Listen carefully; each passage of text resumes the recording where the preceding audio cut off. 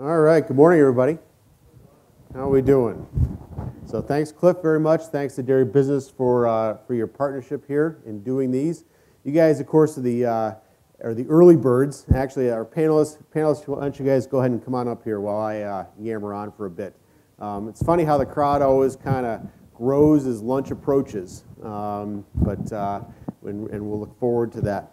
But how are we doing? So it's Empire Farm Days, right? It's not 95 degrees, okay? It's not raining, okay? You didn't walk through 3 inches of mud to get to the tent today. So, and yes, it is Empire Farm Days, and yes, it is New York and early August and things like that. But a couple quick intros before we get the panel kicked off here. Again, Cliff already introduced Betsy Howland from our Pro Dairy staff here in the back. Okay, one other intro I'd like to do. I don't see some of our other, we've got a couple other staff members kicking around here, Heather Darrow and Becky McPhee. They're not here right at the moment. We have a new professor at Cornell in dairy, Dr. Julio Giordano. Julio, you can wave here. He has no friends just yet, but he'll get some in a hurry. No, I'm just kidding. We're his friends, but we're up here. We should probably have him on here. But Julio's been on board now about 2 months. He is originally from Argentina, came through University of Tennessee, and then University of Wisconsin-Madison. He's a reproductive physiologist, so worked with one of the key repro phys groups, really kind of that's Paul Fricke's group. It's really known worldwide, and so Julio came on board. Actually took Dave Galton's still around, but Julio kind of assumed that role in dairy management group. So we're really excited to have a new young faculty member as part of our group. So welcome, Julio, and he's going to be doing some technology-related stuff as you guys see over time. But right now he's just trying to figure out this whole teaching, advising, and all this other stuff thing that goes along with it. So, but we're glad to have him. All right. So today's topic is technologies, and you think about technology here for a minute. Of course, you know, dairies and crop-related folks have been adopting, you guys have been adopting technology for a long time, right, in many ways, and that's, again, is how we move our industry forward. As I look at the Northeast, okay, you know, in particular, I think that adoption of technology has been one of our strengths over time. Okay, that doesn't mean we can't always operate faster, right, and maybe than we do sometimes, but I think when I look at our Northeast dairy producer, you know, again, in order to achieve the efficiencies, in order to again stay ahead of that curve, I think smart adoption of technology is valuable. And so Carl and I put together this panel today with 2 dairy producers, and then 2 agribusiness professionals anyway. I guess, Dave, I think you're kind of part agribusiness professional, part crop grower anyway, or producer and things like that. And to, again, discuss some of the, I'd say, the trials and tribulations, I guess, relative to their use of technology, how they've made decisions to adopt what's worked for them. In some cases, what hasn't worked, right? Because, again, when you're an adopter, you know, sometimes you adopt stuff and it doesn't always work out the way you anticipated. But I think at the end of the day, it still is about the willingness to innovate, the willingness to try things, et cetera. So the way we're going to do this is we're first going to let them each introduce themselves to you. So we're just going to go kind of right in order here. And again, you guys know Carl Zimick anyway, as well as our field crop nutrient specialist at Pro Dairy. So have them introduce themselves, tell you a little bit about their background and their business and kind of what they do, and then we'll dive into more of the meat of the panel. So Pete, would you like to start? Good morning. Go ahead. Morning. My name is Pete Dupengeiser. I'm a partner with my brother Mike on a 1,200 cow dairy in Wyoming County. 86 graduate of Cornell, and we farm about 2,000 acres, and could use a few more this year with the lack of rain, but I think we'll be okay. We are some of the, I guess we'll get into the specifics of the technology in a minute. But some of them have to do with heat detection, heat time monitoring, rumination monitoring, and automatic calf feeding. Okay, we're also going to have Pete's son Jake as a freshman at Cornell in the fall, so we're looking forward to teaching him, and then assume he'll find the other fun things there are to do at college and things like that as he goes. Right, Pete? Okay. All right. Dr. Lindsay Peck. Lindsay. Hi, I'm Lindsay Peck. As you said, I'm a veterinarian. I have my own practice as well as being a partner at Mark's Farms. Currently, we're milking somewhere around Hold the mic closer, Lindsay. about 4,500 animals. We have about 5,000 head of young stock. We sell somewhere in the range of 1,500 head of young stock a year. We crop about 10,000 acres. We're big advocates of animal welfare and various certifications on that aspect. And as far as my duties go on the farm, it's anything related with herd health, anywhere from just daily treatments to employee management to maintaining our extensive maternity facility. Excellent. Okay, John Gloss, let's talk about your background, how you got where you are today, and what you do. Good morning. I thought we only had a few minutes, so I'll abbreviate. I'm John Gloss. I'm lead up the farm systems group at Dairy1. We got our start back in the very early 90s when Jack Van Elmelo and Danny Thon teamed up with Steve Eicher to begin installing and supporting Dairy Comp 305 here in the Northeast. I joined that group of folks in '93, and we, in a lot of cases, brought the first computers out to our customers' farms, and I like to say we taught them where the enter key was, and it was a lot of fun. One of the things we learned as we did that was when you bring the first computer out, they assume you know something about computer hardware. And so we began selling and supporting computer hardware in support of that software endeavor. The software stuff has continued to grow and change as the dairy industry has. And we now sell and support many different software systems, which I'll refrain from naming because I'll forget one of them and somebody will be upset. So I'll just say we have about 1,600 users right now across our different softwares, about 2,200 copies of software. Obviously, each one of those runs on a computer of some sort. So the hardware enterprise has grown as well. And that has branched out from being just something that we did in support of our software to having a life of its own, and now includes wired and wireless networks, handheld computers, camera systems, backup servers, and really our job as we see it is to help our customers get information where they need it and when they need it. And that's where we spend our time. Good morning. My name is David Russell. I kind of have a split personality here. I have plenty of experience on the actual dairy farm. I graduated Cornell in 1990. Came out and started working for Southview Farm in Western New York.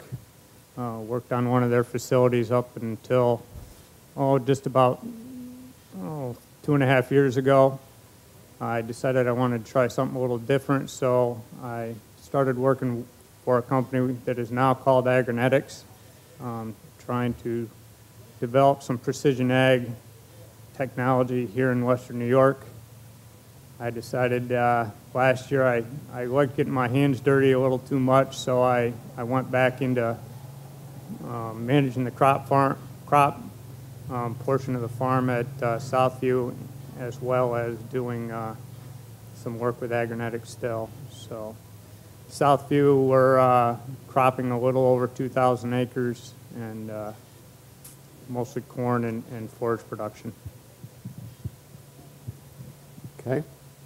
Again, we introduced Carl already, so I'll just circle back here and we'll kind of dive into the meat of this thing. So Pete, we'll start with you. So tell us a little bit about what what technologies you've adopted, what's worked, and how you've gone about that whole process. I guess the first one I'll mention is the heat time system that we put in. We were having some challenges with reproductive efficiency.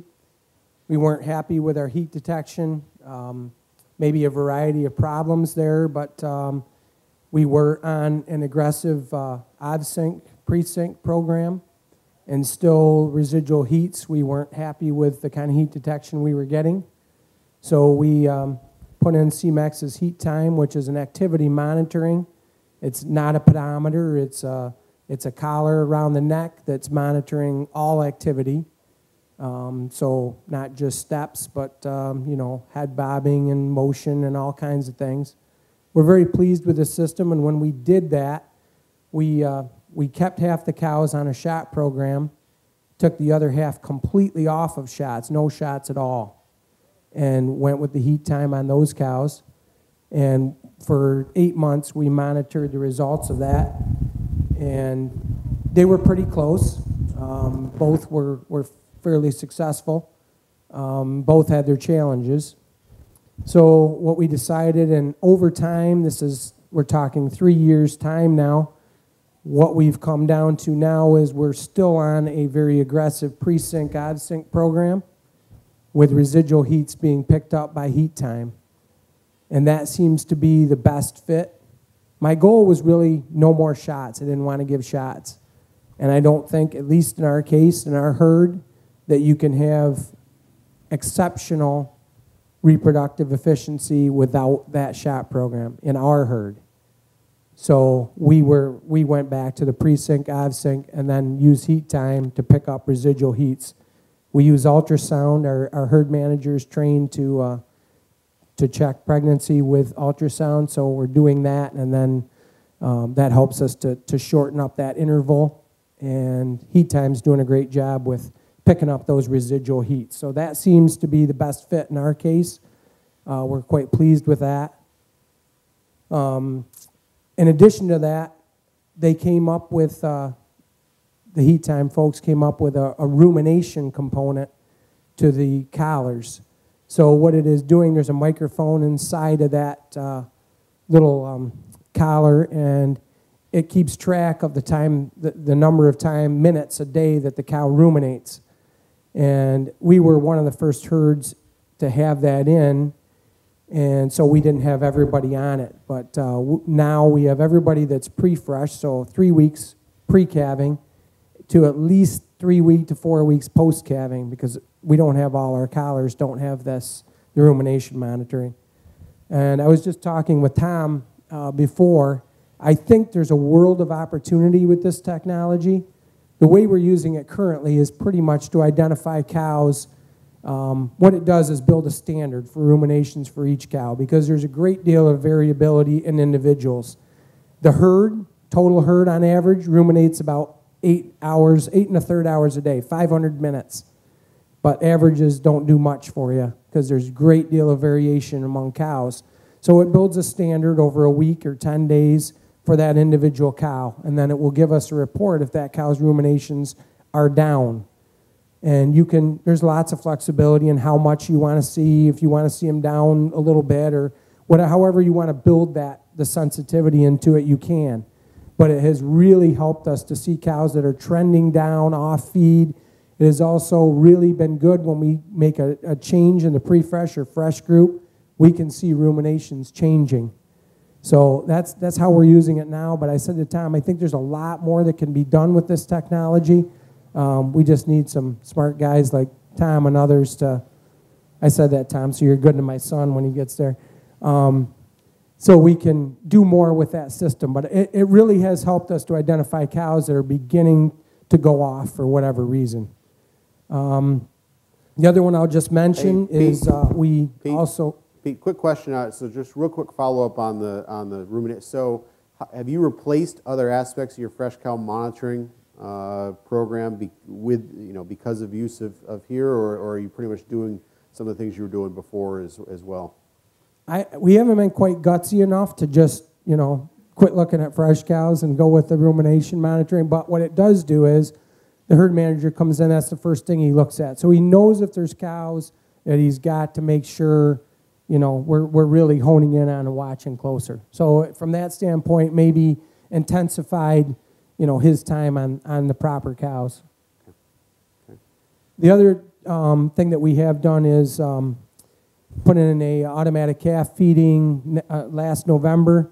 We built a new barn for 200 head. 100 would be on the feeders and 100 wean calves.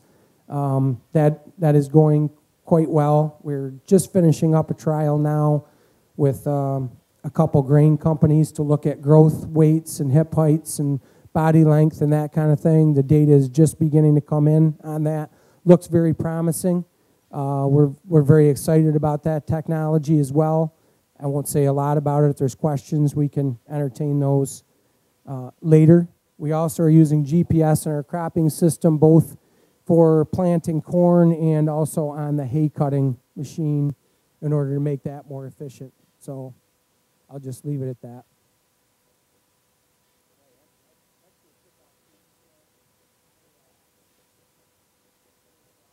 Here under the bus just a little bit. So, but Lindsay knows this. John and I met to talk about who from the herd side would also be good, and somebody they've worked with before quite a bit. And Lindsay and Jackie at Mark's Farm again really kind of were the first ones that John brought to the table. Of course, mom kind of volunteered daughter to do this today. So sometimes those things happen, right, Lindsay? So Lindsay, why don't you go ahead and talk about some of the things you guys have done. So first off, I'll start off with our RFID system. For those that don't know, it's an electronic ID system. We've been doing it for a couple of years now, and through trial and error. We started off with a basic ankle transponder years ago. I don't know if technology wasn't quite there yet for it. There's a lot of breaking down, batteries dying. They were very expensive.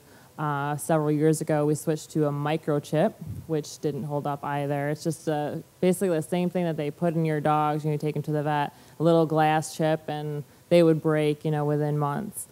So currently, we're using just an ear button, and every head on our farm has a electronic ID. Everything gets scanned in with a wand into a Palm Pilot. Everything is done basically at cow side. So, you're out in the herd, all of the, vet checks, we were preg checking somewhere around 800 to 1,000 head a day. Everything is done right on those Palm Pilots, entered in with the wand, downloads into the Palm, and then into our DairyCom system. All of our treatments are daily, for fresh cows, sick cows, all of that's entered in on cow side as well. And yeah, I mean, sort of that, it has just cut, our time of, data entry and the guys being familiar with the system. Every person that works on our herd, currently it's about 25 people, American and Hispanic. They all know how to work this system. It's fairly easy, I think, especially with the younger generation. If you can work a smartphone, you can work this system. A lot of actually our smartphones, we can bring up our cow card. So if you're out in the herd and you're walking, you're like, boy, that cow doesn't look right. Let's pull her up. Her card is right there. You can see what's happened, where she's in lactation. If you need to do things with her or not. And we were kind of talking a little bit beforehand. The biggest thing I think for us, and having such a large number of animals, is your records have got to be perfect, and especially in this day and age with FDA and the regulations, you really need to stay on top of things. And I think without being the ability to enter things specifically right as they happen, this paper records is really going to the wayside here, as of late. As for challenges-wise, I think that, with any technology, you get, a few challenges here and there, some software glitches, but John's always there to give us a hand. And like I said, personally, I think, it's easy and I love doing it, and it makes my life much easier. The older generation maybe struggles a little bit at first, but they adapt it quite easily. And the only other thing I'll mention is our precision feeding system that we started in March. I'm just going to barely touch base with that. But so basically, it's a feeding system that we have embedded into our loaders that we load the feed with and stuff in the morning. There's an automatic sampling done with every load, so we can more closely monitor what is actually being fed to the animals. It has greatly decreased our waste, so it basically paid for itself within the first couple of months. And I guess that's about it.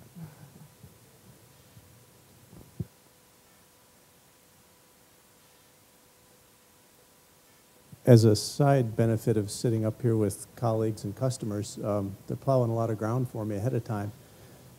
just to talk a little bit about the handheld RFID technology that Lindsay was talking about, I think it takes our herd management to a new level of process control. The lists and things that go out to the handheld are specific for jobs that need to be done. In most cases, we're doing multiple jobs in one pass, whether it's vet checking, dry-off marking, tagging for specific other actions. As the cows are scanned, the handheld tells us what to do, and it increases compliance, the likelihood that we're going to get the right job done to the right cow. It's also very quick, so it does save time, allows us to do multiple things in one pass, and it's relatively easy to use. It's so easy they even taught me to do it. Our experience has been you take someone out and you hand it to them and you show them how to use it for about 10 minutes and you can pretty much walk away. The one key thing that we need, and I think this is true with any technology, is we need somebody at the farm who's a champion, who says, this is going to work, one way or the other. The RFID handheld technology here in the Northeast is a great example. We have a lot of 6-row barns, and how many people have enough headlocks for every cow? Exactly. So when that technology came here, it was a real non-starter. We just couldn't find anybody to even try it, and I'm a heck of a salesman, and I still couldn't get anybody to try it until finally a herds person out in Western New York said, you know, I've got some extra time on my hands. I think I'm going to try to make that work. And they figured out how to make it work in 6-row barns and helped us learn how to do that. But that person just said, look, it's going to work. And when there was a hiccup, instead of saying, this thing doesn't work and putting it down and walking away from it, he grabbed it and picked up the phone and called us and said, how do we make this work? And he learned the 3 or 4 tricks to make it work. So that's a really important part of any technology, is just to have that piece there. And the only other thing I'll add is if you're considering doing anything with handheld RFID technology, the cows really have to be restrained. I know we do a lot of work out in the free stalls where cows aren't locked up still, and that just won't fly well with RFID stuff. The next thing I wanted to talk about was just heifer weights and getting those automated and incorporated into your herd management system.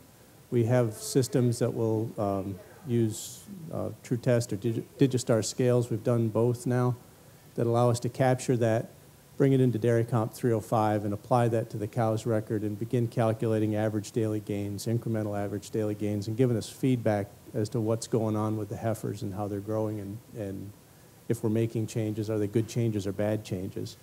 I think that there's a real opportunity for us there.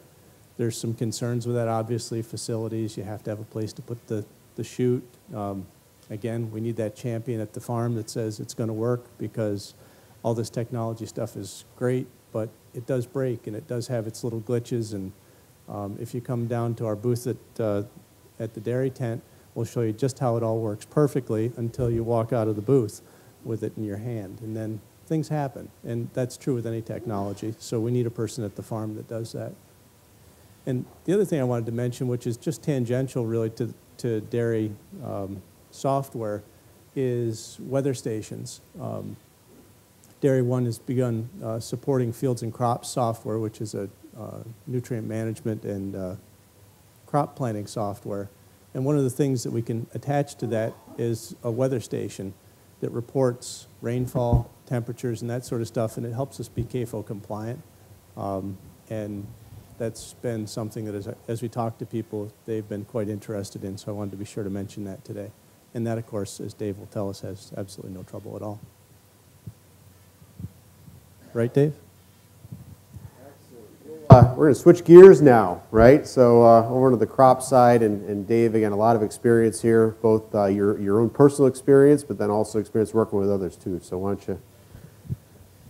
Sure. So I'll try to work in a little of both. In my experience with technology, obviously we've been using different forms of it in the dairy industry on the cropping side, but as Tom mentioned in his introduction, I've found that the adoption of technology on the cropping side in the dairy industry has been somewhat slower than what I think you'd find in most row crop farms in the Midwest. The cows get priority on the dairy, and they should, but I think there's some opportunities out here now for us to increase our efficiencies on the crop side. I started using some GPS technology when I was at Sparta Farm. We wanted to go to zone tillage for agronomic reasons.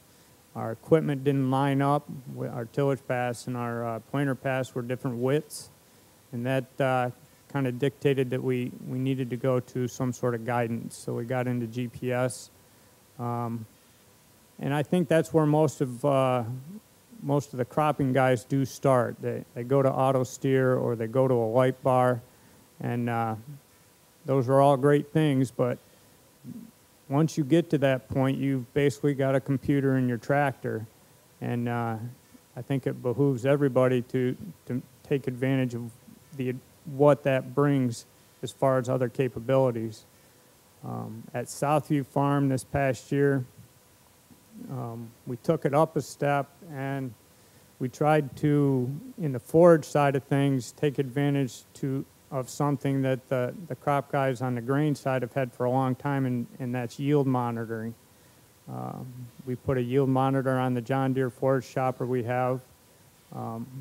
Gives us two benefits. Obviously, we have a good idea of what the yield is, and we have a very good idea of what the moisture is now, which everybody knows is critical when you're putting up a forage.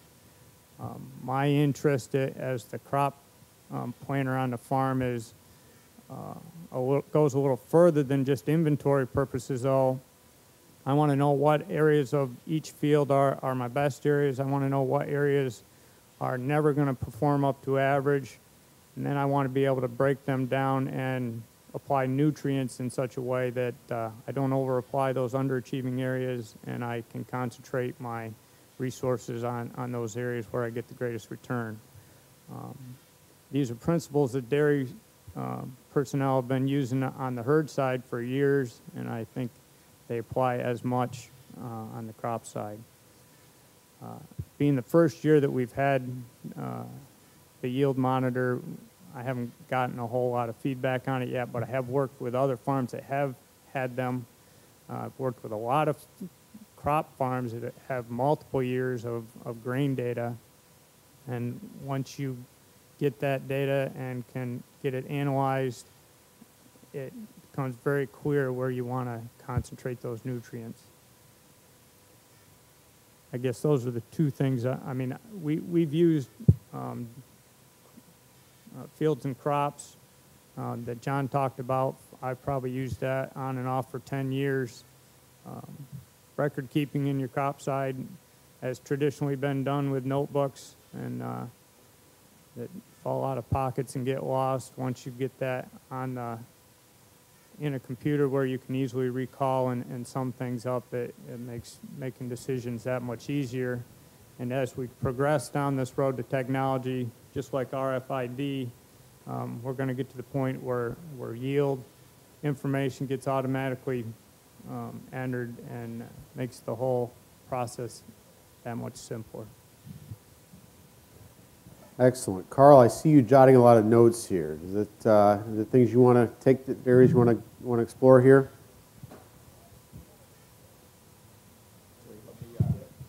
It's Mike. Can you hear me now? So, yeah, there's certainly some common themes that are starting to develop here, right, in terms of Lindsay and Peter trying to understand what's going on with individual cattle and be able to track their performance and what practices they've applied on the cattle. And Dave has the same issue on the field side of things. Dave, you didn't mention manure, but I assume some of those, being able to track where manure goes is an important piece as well, or a potential area for technology. So I assumed we were getting to future applications at some point. I think that's a huge one. And so we'll cover that a little bit more in a few minutes. And another question I would throw out to the folks from the panel is, if you were starting from scratch, what would you suggest someone would pick up first? So, Dave, on the crop side.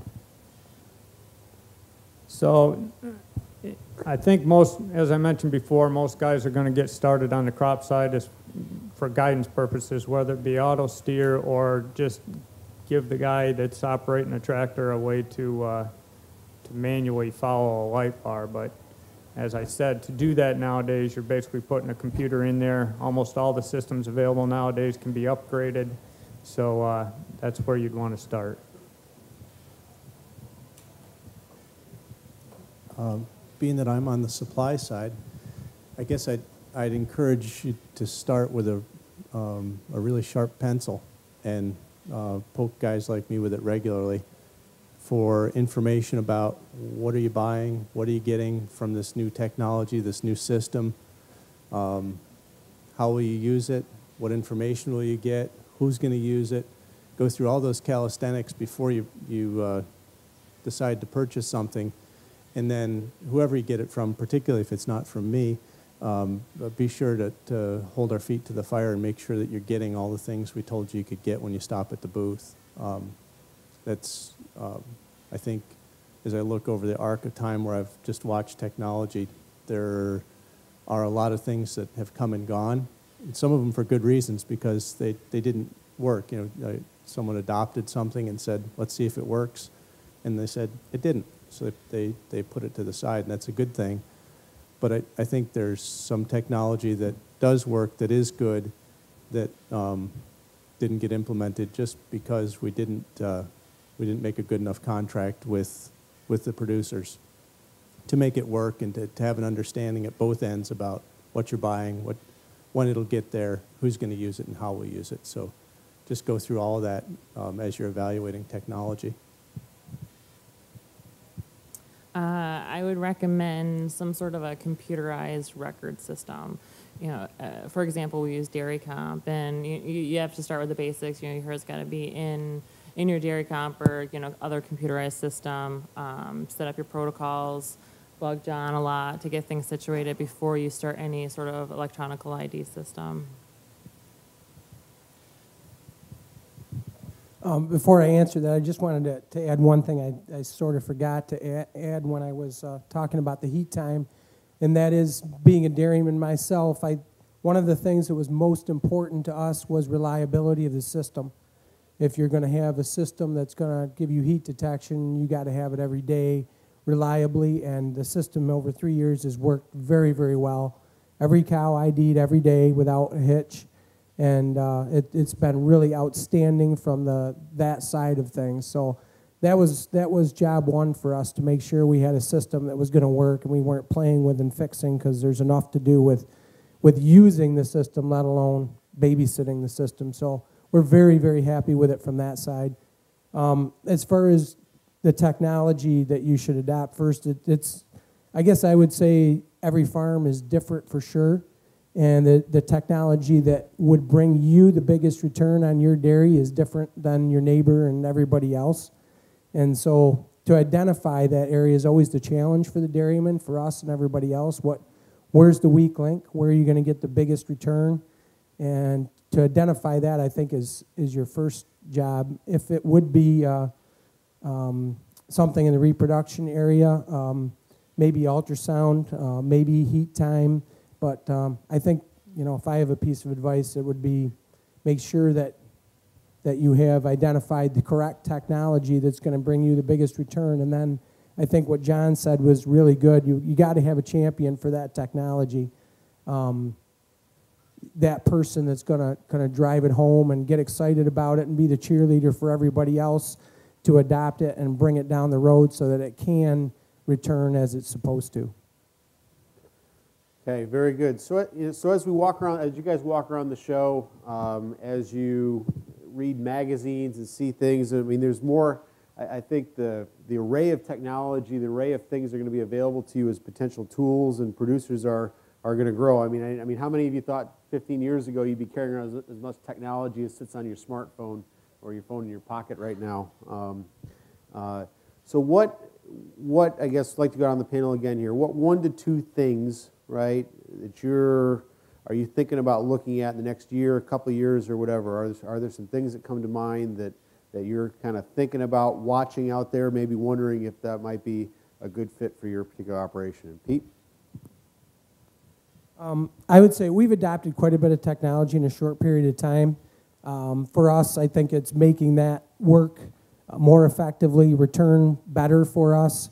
So the three parts of that would be our GPS technology. We're doing some of what Dave talked about. We're using zone tillage, planting on the slot, and developing that to get higher yields, maximize inputs. We're working a lot with that. We're just, that's second year for us.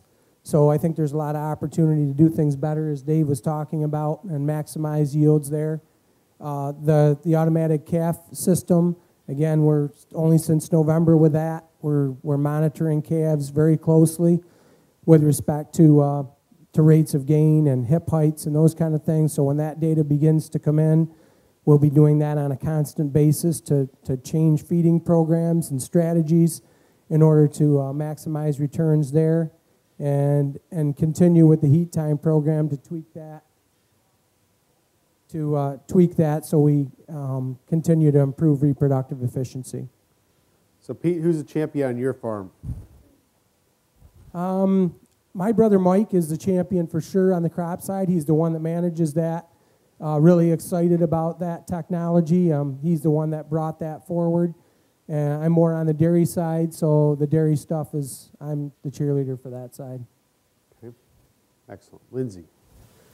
So we're strongly looking into the future for parlor scanning system for the RFIDs. There's various types. We're trying to work within the system. Lindsay, hold it closer, please. Sorry. These trying mics to are hard. work within the system that we have, which is always, I think that's the biggest struggle, is trying to retrofit. We would love to be able to put a sort gate system in, but like he said, did you really think, 10, 15 years ago that you'd have this technology where animals could be automatically sorted without people? So there's a lot of space requirements to go into that and tons of retrofitting.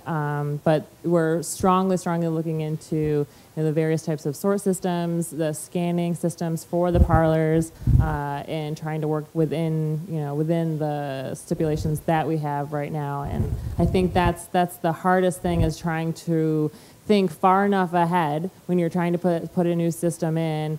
And sometimes the technology just isn't there when you're trying to put the things in, and it, kind of goes with technology and the times and stuff. But the biggest one, and I think that will probably be a real immediate change, would be the scanning systems. Those can be pretty well adopted to multiple types of parlors, multiple types of ID systems. And like we were talking about earlier, is you need to sit down when you're putting something in. Technology can be quite expensive, and sometimes it's great and make my life easier, but will it actually pay for itself in the end? So you need to sit down and checks and balances when you're putting these systems in. So how do you evaluate that? Well, we're meticulous record keepers. So even though we're a large dairy, everything is down to the penny. So a lot of times either we can work with new companies, such as our feeding system. We were like, hey, we'll try this. We'll do a lot of the legwork, but you got to help us out too. Such as our cattle systems. You sit down, say it costs X amount of dollars. What do we need to get out of that? Will it cut out some employees' jobs? Can we move them to other places? Specifically the sort system. A lot of our herdsmen, that's all they do is sort cows all day long. So we could probably get not have 5 less people on the herd, because these cows can be automatically sorted themselves. Yeah. Awesome. Thanks, Dr. Peck. John. So I think there's a lot of opportunity for integration of the different information systems that we have existing already on the dairy farms. A couple of things, as Dave mentioned, harvest monitors. We have harvest monitors that presumably that data will go into a database for managing our crops. But also we feed those crops to our dairy cows, and we have feeding software that has the ability to manage inventories, but we don't really have a clear path to easily get those inventories from our harvest monitor into our feeding monitoring software. And I think integrations like that, where we have data in different places in the operation where we can bring it together and help make decisions with it. Our consumables that we use on the dairy, whether it's drugs or just regular consumables, we don't really have a great way to integrate that for an inventory piece, and I think that's going to become, as how we treat our cows continues to become more and more visible and important, that's going to be more and more important to us as we go ahead. So looking for places that we can integrate, I think that's a real opportunity for us, A, to be more efficient and productive, and B, just to tighten things up and make it easier for people to use the data. Along those lines, I think looking at the systems as they grow in complexity, making sure there's good, consistent feedback when something breaks. There are tons of disparate systems on a dairy farm, and we depend on people or happenstance to know when they break, or we see the consequence and then we fix the problem. If we can get a little closer to that, I think there's a lot of benefit for us as we just go day to day doing things. So those are just two quick thoughts.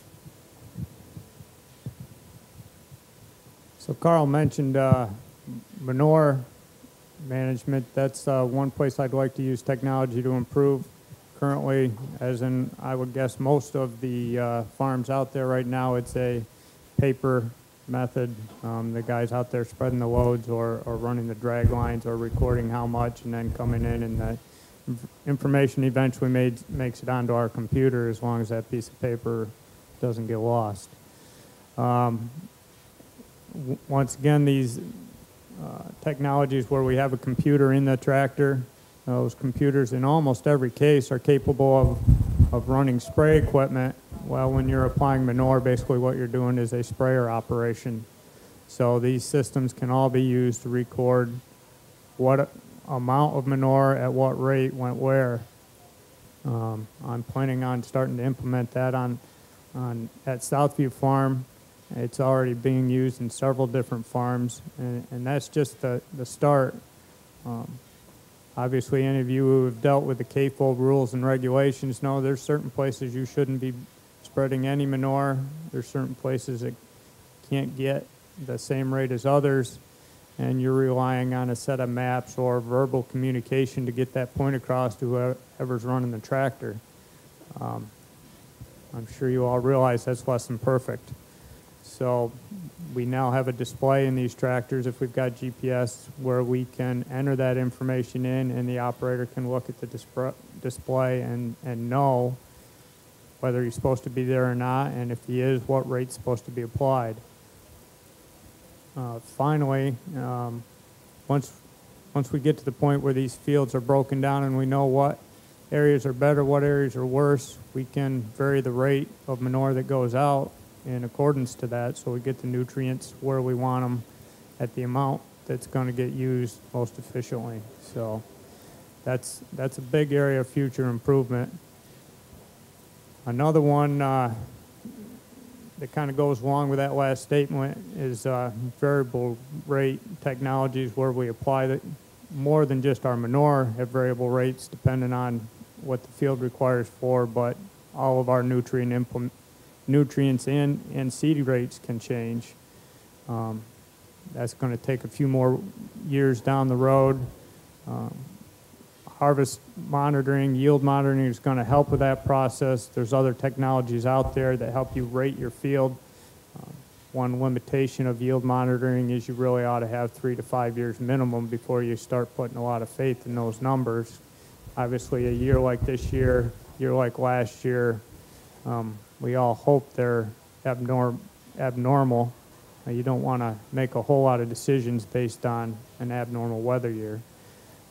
In order to speed the process up, there's technologies where you can run a rig across a field and electrically test the soil, give you a lot of information on what the nutrient carrying capability of that soil is, what the water holding capability of that soil is, and you can start making variable rate decisions based on that information. So those are two areas I think would be the immediate. Okay, excellent. You guys can, Carl, I'm sure has some stuff he wants to jump in with here, but you guys can start thinking of your questions because we're gonna turn it over to you here in just a few minutes. So, Carl? Yeah, thanks, Tom. I just wanted to build a little bit on Dave's side of things and talk about the idea of your nutrient management plan, whether it's in a CAFO regulated context or not. That's really a fertility or manure prescription.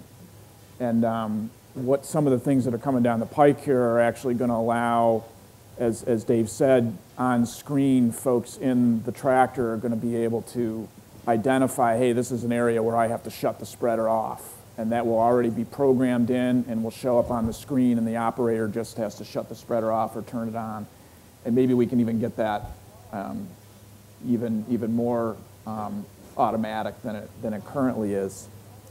Another thing Dave touched on, and I don't know if any eyebrows raised in the room, but I can imagine talking to some farmers who may not be real excited about having pretty good documentation about how much manure went where exactly in a field, and maybe some of you can imagine people not liking that idea in some cases as well. And I just want to bring up a comment about that. A year ago, a farm that I'm aware of had a challenge with a neighboring well. And of course, it was a CAFO farm, and the question was, well, what was your plan and were you following it? And in fact, that farm did have detailed maps of their manure rate and the application areas, and actually help that farm to prove to DEC that they were following what they were supposed to be doing. So that knife cuts both ways, I guess, and so it could be a compliance and a risk management tool, as well as maybe documenting non-compliance if that's how you're functioning. So I just wanted to throw that out as a couple of concepts here. Questions? Questions from you guys out there? Gals. Larry. A good friend of mine that's not a lot of cows is setting the food and say, you've all added expenses to my farm. How do I choose between them? How do I kind of go forward from here? What is it that on technology that gives you that warm feeling that, yeah, this is the one I want to invest in? Because a lot of times you really don't have a good estimate of whether it's profitable or not. It's hard to estimate whether an ID system is profitable or not because you use it in so many scenarios. So I guess the question is, how do you make a choice between all these different technologies? Okay, who wants it first? We'll let multiple of you have a crack at it. Larry, I would say it's a challenge. I mean, the hard side of the numbers is we know what it's going to cost. So that we can all figure that out. It's tough, and Lindsay talked about that. You know, with theirs, you know, they right down to the penny, and it's always a challenge because the other side's soft. So you're trying to rely on what's out there and what information you can gather from the supplier and others, and what the potential benefit is to your dairy. And like I mentioned before, trying to identify your weak link. That's what we try to do. What's going to give us the biggest return, or where the greatest need is on our dairy, and hopefully, you know, we've made a reasonable assessment of the technology and what it might return us. You know, it's a challenge, no doubt about it, because that side is often unknown with new technology, and a lot of times it comes down to who wants that technology on the farm and how bad they want it. Lindsay, gonna hit it. Dave, who wants next? Whoever. Like he hit it right on the head. I think it varies so much between each farm, and you know, identifying your weakest link is the first and biggest step. I think applying different technology is going to be different for every farm. And as always, I think who of that partnership wants it can be a major decision factor as well. Dave, John? Well, it's one of the questions when I'm on the receiving end of that question an awful lot when I'm working with agronetics, and it is real hard because it does depend on an awful lot of variables that change with every farm. But these other guys nailed it right on the head. You got to identify the area in your farm that needs that technology that can really benefit from it. But one thing I would add as far as the equipment that I was talking about earlier going in the tractor is you'd be surprised about how many other things that you can find that technology will help you with that you never even thought of when you initially purchased it. So keep an open mind. That initial purchase cost can be a shocker, but if you really start working through the labor implications, through the fuel saving implications, and through possible regulatory problems avoided, I think those numbers start working out for you.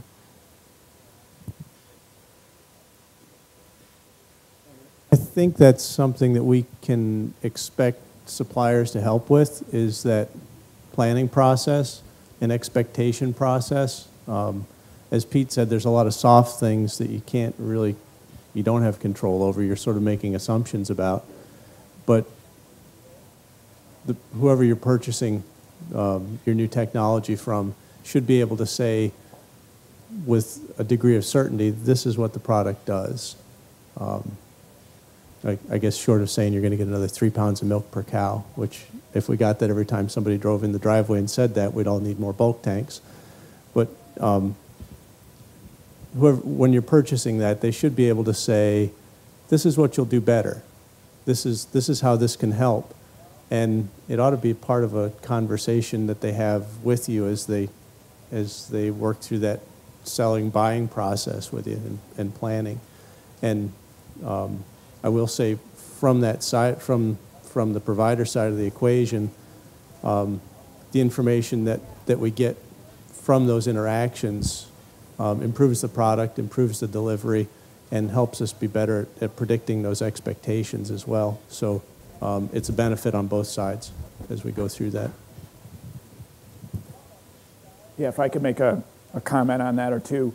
Not everything obviously is an economic decision, and again, from a environmental compliance standpoint, as we look going into the future and applying more adaptive management to various parts of the field, as Dave mentioned, let's try to push the parts of the field. It's just like we're pushing the cows that have the capabilities. Let's push the parts of the field that have the capabilities to yield, and let's maybe pull back on the areas that don't have those same capabilities.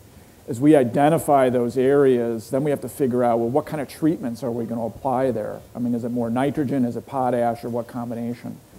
And we're going to need to be able to test and evaluate those practices that we're implementing, and the technology to be able to write prescriptions for variable rate nitrogen, for example, or potash, or whatever we need in those areas is going to be, I think, have tremendous value and impact.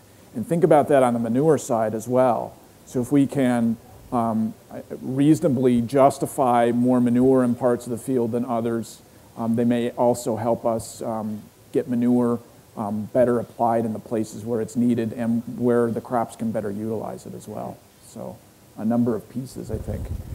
One more thing, I think about how much time we spend on dairies, at least thinking about variety selection, and we think about yield and the quality and all those things, and I would say without a yield monitor right now, I'm not sure we are maximizing our ability to really assess those real guesses that we make about hybrid selection. So I think yield monitors properly calibrated and maintained to help us get relative yield for corn silage, for example, will provide lots of opportunities to better select hybrids and to manage them better going forward as well. Okay, more questions? Steve Eicher.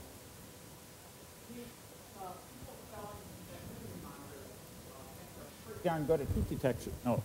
The people selling the activity monitors have made some pretty good claims about heat detection. If they're good enough, shouldn't you be able to eliminate your pregnancy exams? And do you have a guess of how many open cows they find on your normal preg exams? Is there any other questions? We're working on that.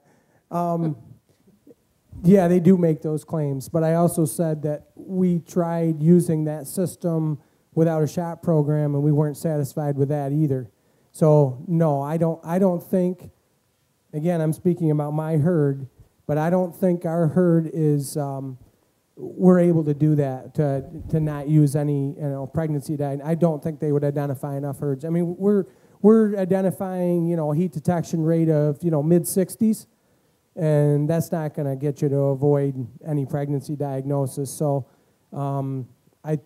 I don't think we can go there yet with those type of systems. I think it's a cow issue, not necessarily a identification of heats. I think cows just aren't going to, we have a lot of demands on cows. We're squeezing their time budget pretty tight.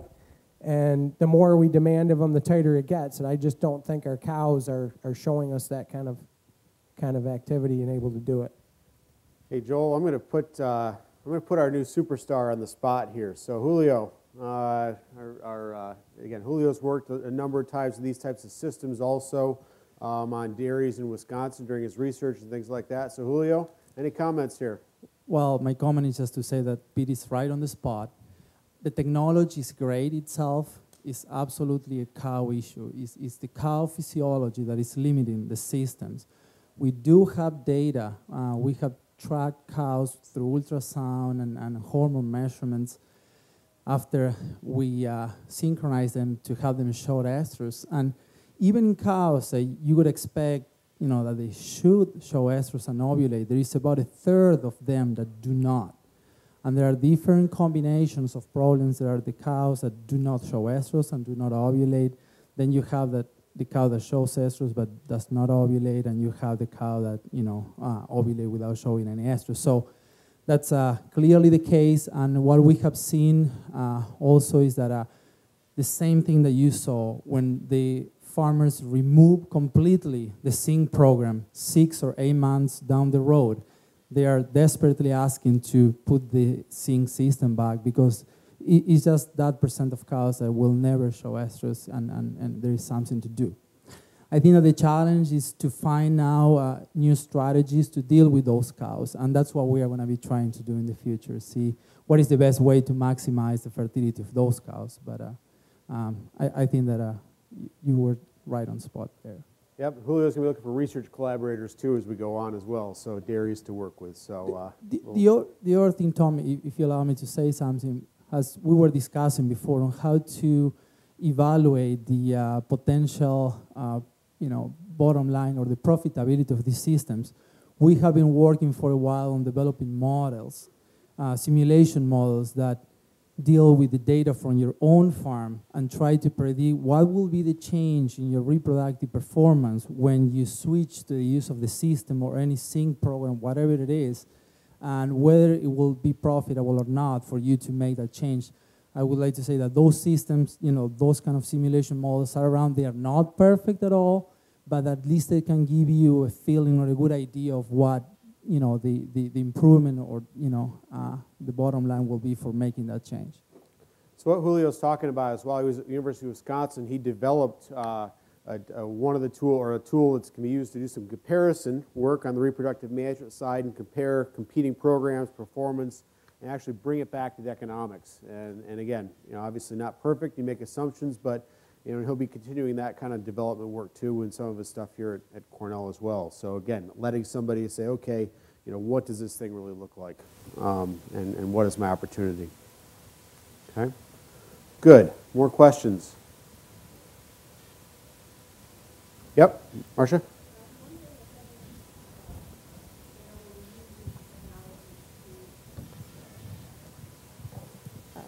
To link the activities that you're monitoring to the person doing it so that you could also monitor the employees as well. Okay, great question. So just to make sure I got it right straight, you're asking about any ways to these technologies to not only monitor the cow, but essentially look at performance of employees or other things like that. Is that where you're going? Sure. Okay. For instance, the person inputting the data or doing the activity that you're using the technology for, if their name or time in there could be a useful bit of information. Who wants it? Okay.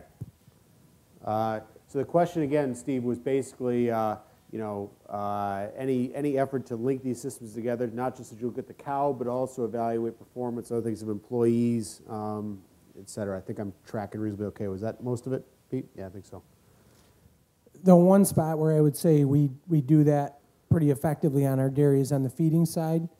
We have a feeding system that monitors, you know, what the cows are being fed by group and refusals and all that, but it also checks the accuracy of the feeder and gives us a report every day that, you know, prints out and sitting on your desk as far as what is the performance of your feeder. So I guess that's one spot where you're trying to have an effect on the cow side, but you're also monitoring the employee as well, and that's a very effective tool, I would say.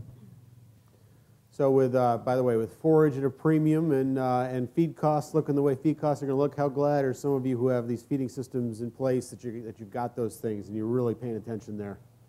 Pretty glad, I would think, right? So, okay, Lindsay?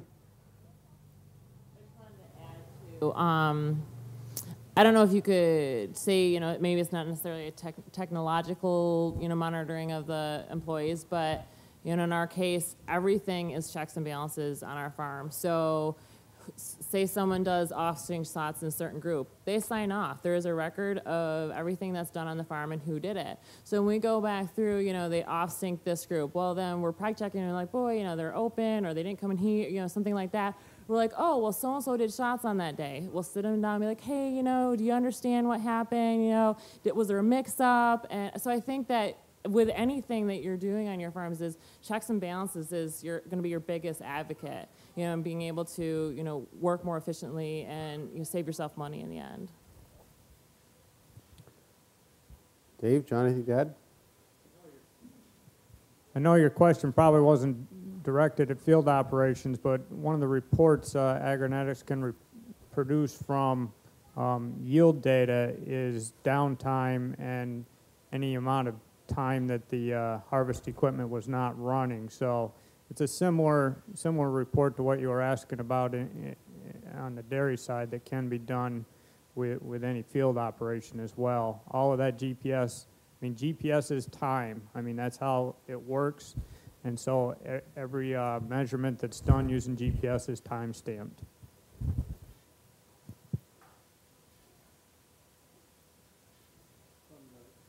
The herd records standpoint, as Pete mentioned, feeding software, many of them allow you to log in as a specific user.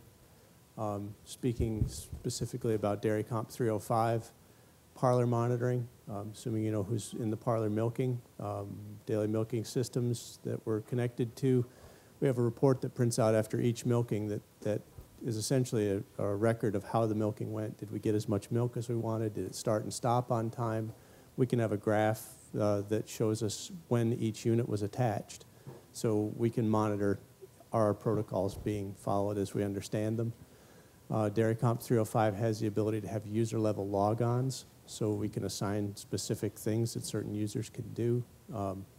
Pocket CalCard and the RFID technology that Lindsay talked about, there's actually a timestamp and a pen stamp for each time we identify a cow and how we identify that cow, whether she was scanned in with an RFID scanner or whether we touched her cow number to get her off of the list. So while that's not a user level, that is, again, monitoring process control. What time did we start? What time did we stop? Did we get within 4 inches of that cow to do the job we needed to do? So there's some of those things that are being built in, again, for process control and just making sure that the protocols that we lay out get followed as we work. Okay, any other questions? Carl, anything to?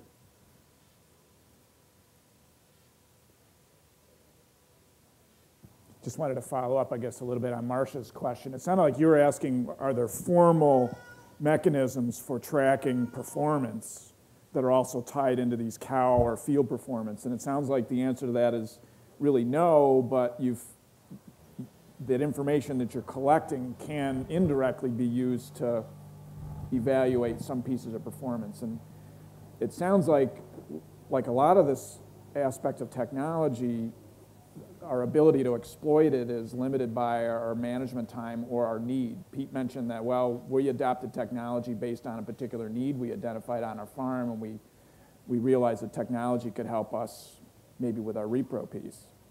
But there's all sorts of, I think, fallout opportunities there that people we haven't really begun to exploit them. And I know on the field side, we all sit around and think a lot about, there's all sorts of opportunities and things we can measure on the field. Figuring out which ones are the right ones to go after is more the problem.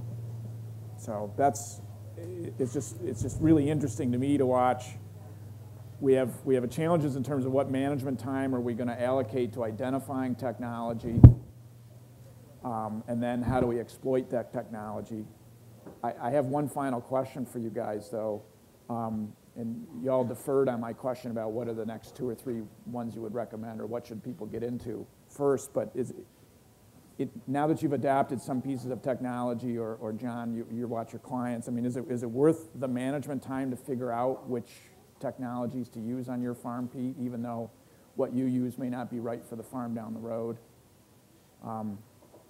Is it worth the time to figure out which to use and how to use it?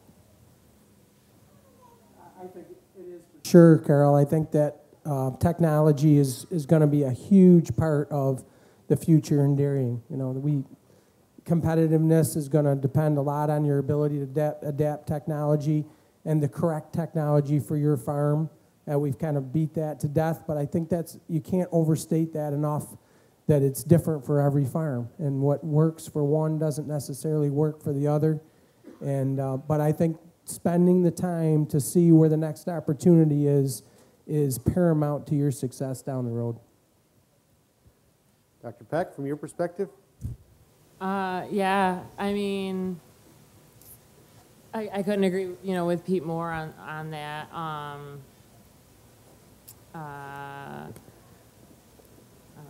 Lindsay, who's the champion on your farm? Well, in such a large farm, there's so many different routes. So I think, on our crop side, there's my brother and another one of the managers. On the herd side, my husband is a major champion there, and myself as well. Is it fair to say, I mean, so your business is in a different spot. I mean, you really couldn't function at all without. I mean, so it's not even a question of do I invest in management time. In your position, we couldn't run our business. Well, I think it's required. As managers and as supervisors, it's required for you to want to do the best for our business. And I don't know if it, personally as a time thing, if I'm out doing something, I'm out palpating or something, it's kind of mindless work. I'm thinking all the time, and I think a lot of business owners are. So, I mean, I think that it's, a moot point to say, is it necessary, or not? Of course it is. Dumb question, she said. Okay, I get it. Okay. John, we'll work around this kind of the parting comment here from everybody. John? But I think the thing is that early adopters get the biggest bounce out of anything new, and you can see that across the arc of the business.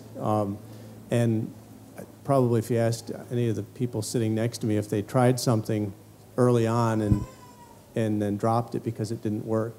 So I think 2 things. Early adopters get the biggest benefit, and the smart early adopters know when they've got something that's not working for them, and they put it away quickly. So that whole process of make a smart decision, evaluate it, do a tough evaluation on it, and only stick with it if it's good. Dave, you get the last word, I think. Well, and the one, I completely agree with the rest, and it applies to field crops as well. And the one other thing, when you talk about manure, is going to be regulatory issues. So those regulations are going to do nothing but get more strict, and you're going to have to do whatever it takes to be able to prove you're doing the job the way, whether we like it or not, the government says we should. So this is a technology I think is developing that's going to help that. Okay. Well, we've got a couple things to do before you guys get other things to do on the program before you guys get your delicious beef sandwiches and pies and all that kind of good stuff. But let's thank our panelists very, very much for their time today. And I think, again, we've got a couple other things we're going to do with a couple presentations, but I think the panelists are willing to hang out here through lunch anyway and answer more questions for you. So again, thank you very much. Okay, Cliff, I'm going to turn it back to you, and we're going to do a little change in technology here.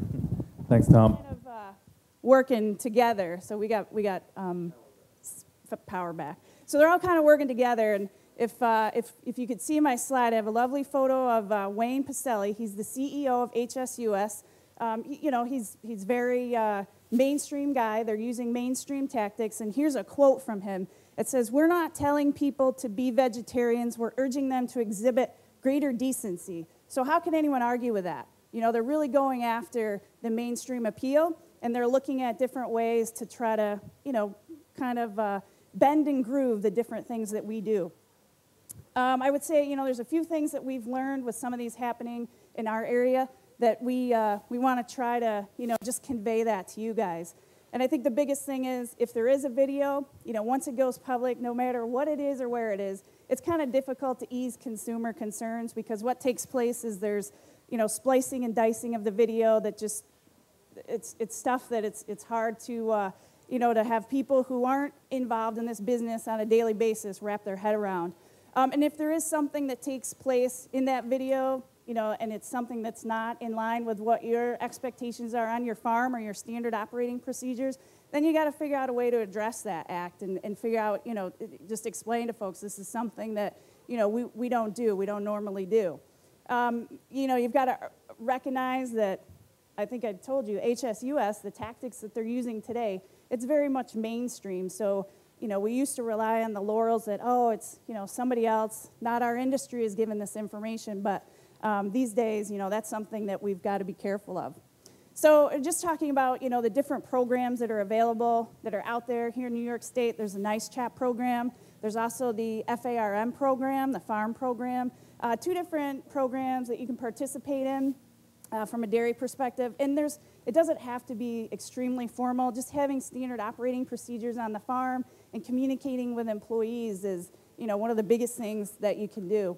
And we talk a little bit about employees when we go through this process. You know, the biggest asset that you have are the employees on your farm. And in many of these cases, what's taking place is the videos are created by people who were unknowingly hired. You know, they come in, they might have a different story than other people have had. They might actually show different ID than, you know, you or I, we would normally show our license. So just, you know, kind of be aware and look for different things that might throw up a red flag. You know, your employees, like I said, on the farm are your biggest asset, and just make them aware of this sort of thing happening, and if they see something, to let you know. You know, be accessible, let you know, let others know, and just kind of have a plan in place. I'll talk a little bit about that. As far as security, I mean, I think a lot of this is stuff that you already do. To the extent that you can, I mean, on a dairy farm, it's pretty hard to drive people to one spot, one point of entry, but I think, you know, by and large, you can just have people be aware of what's going on, who should be on the farm, who shouldn't be on the farm. To the extent that you can introduce your employees to the group of, you know, advisors that you use, that's great. And if they see anybody that's, you know, not somebody they recognize, they're letting you know. And then just, again, basic stuff. Watch your back and involve, you could even go to the point where you're, you know, introducing yourself to local law enforcement and just saying, hey, come to my farm, check it out. And if you've got a concern, certainly get them involved. Are you prepared? This doesn't need to be, again, very formal. You can just literally go home today, take out a piece of paper, and just write down some stuff. It's much easier to think critically when you've got time than when you're in a stressful situation. So just walk through, you know, what would you do if this were to happen to you? What would the steps be that you do? Like I said, there's a ton of resources back there, right where that woman is with the white shirt. Right there, yeah.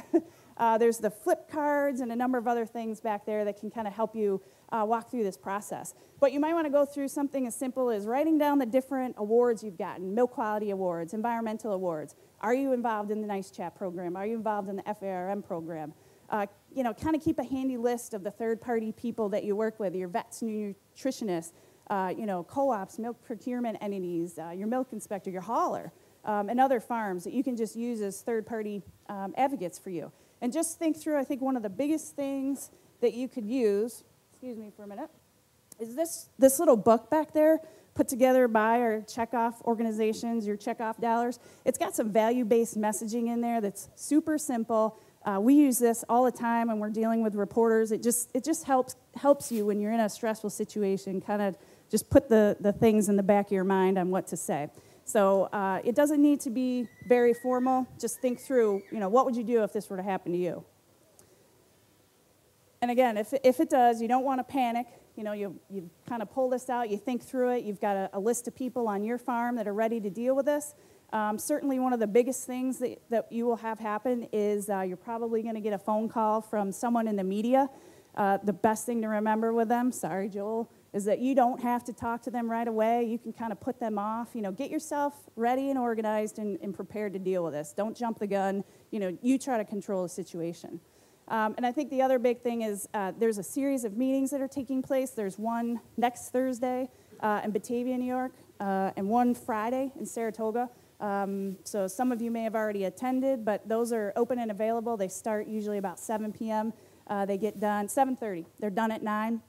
And there's a larger presentation like this and some real-life examples and different things you can do to kind of develop a program on your farm. So I would highly encourage you to take one of these. And there's also a pocket card back there that allows you to throw some phone numbers on the back. It walks you through what to do should you get a phone call, because 9 times out of 10, if this sort of stuff happens, you're going to get a phone call at like 4 p.m. on a Tuesday, and they'll say, hey, we've taken an undercover video on your farm, and we're going to release it tomorrow at 8 a.m. So this little packet here just kind of helps you get the basics of what you need to do in order, and a spot for you to write down some key phone numbers. So with that, I'll shift it back to you guys.